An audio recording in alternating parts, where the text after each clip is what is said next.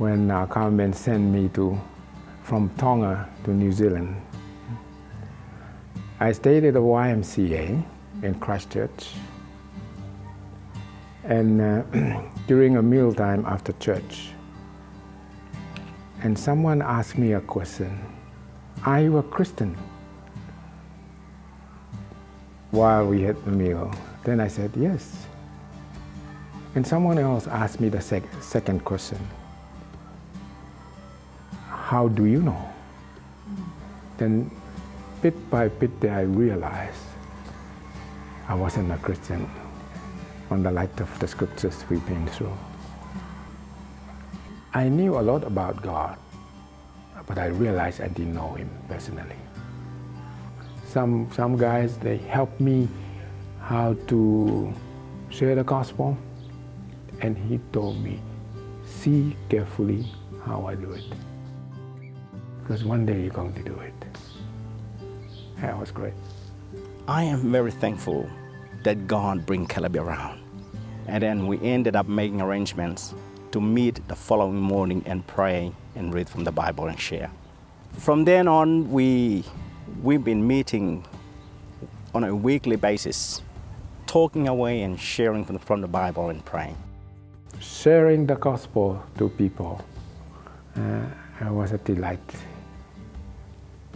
because God had already modeled that through the guys in the Navs. And then he says to me, "Now you see me doing it, you go do it." So the next time we went, I had the courage to share the gospel with that person. And then I came back to him with that guy and said, "Caleb, I'd like you to help this man. See, I led him to the Lord, and I want you to help him just like how you helped me." Caleb said to me, "No, you do it." "You do it." And I said, "How?" And then he said to me, "Come on in." So he took me into his office. He grabbed his Bible. He opened the Bible and he showed me 2 Timothy 2:2.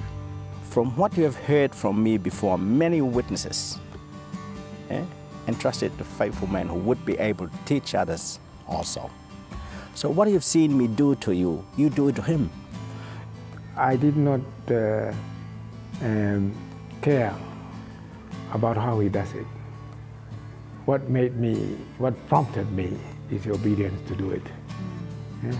And you're not sharing me on the net, you're sharing Christ. Then I really believe then that God is using me.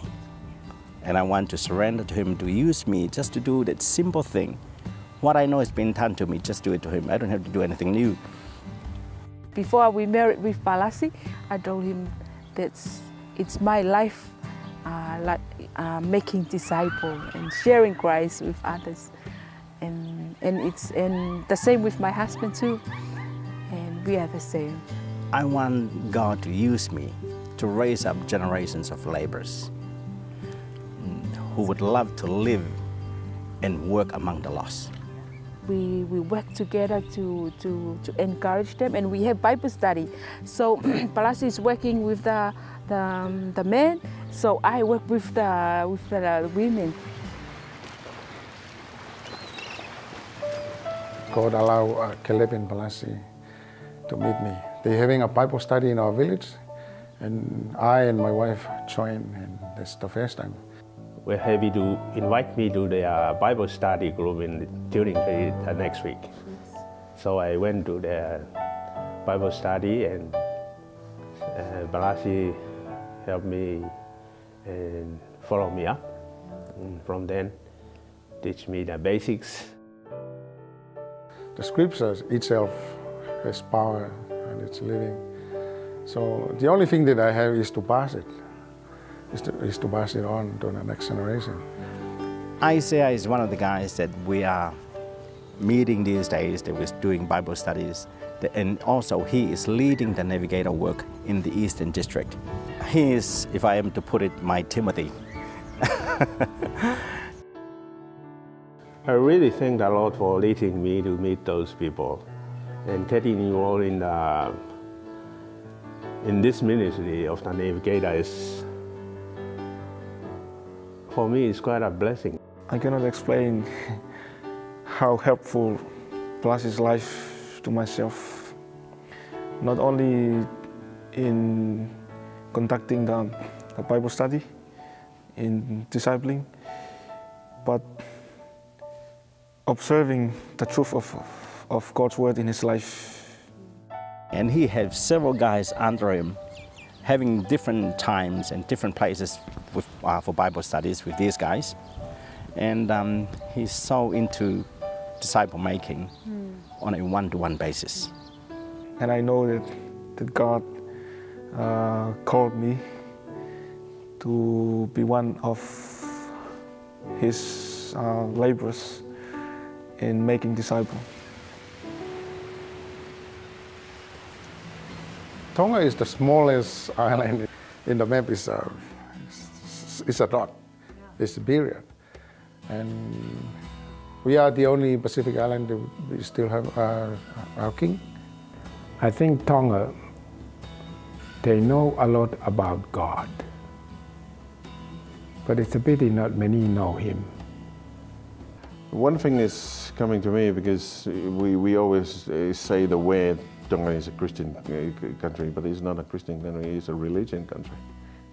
And the people nowadays thrown away into traditions, but not the truth of the gospel that Jesus wants us to follow. Our extended family is still strong. Some, we still call it like this. The first cousin, we still call it brother or sister. It's not a cousin. And that's how close the family is. Some of the Tongan family still live together with extended family. Grandmother and grandpa are still living together with son and all the grandchildren. How close the family is. And when we come to move with the Lord in the gospel, it's going through the families. It is still strong. When we list down the family to pray and to move the gospel to the family, there will be heaps of rain. I would like people from all over the world to pray for Tonga, that Tonga would be a place where God is glorified through multiplying disciples. It's a blessing for me.